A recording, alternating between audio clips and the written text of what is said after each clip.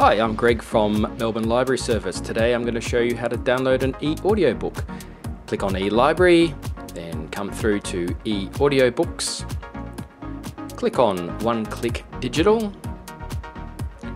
From here you'll see this page and you need to create a new account. Fill in all the details on this form. Make sure you note if you're using Windows or Mac and select the system that you desire. Then create an account. I'd like to download Chocky, a favourite from my childhood, so I'll click on that. Now, I need software to be able to play Chocky, so I need to click on the One Click Digital Media Manager. I'm going to download the software now just by clicking on this icon on the left hand side, and you can see it downloading there.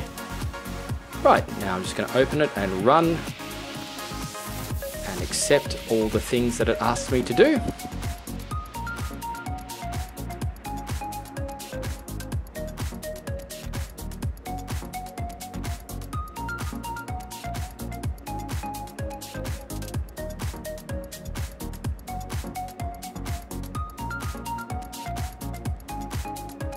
Quite a few things to click yes to.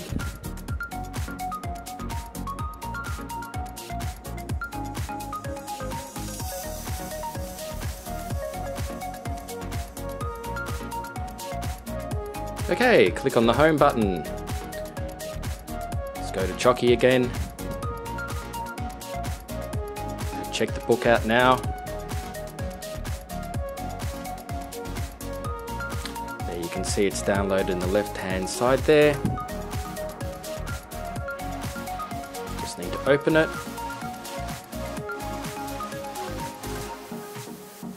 And here we have it, ready to be played. Thanks for watching this video today. If you've got any further questions on how to download an eAudio book, please speak to any staff at Melbourne Library Service.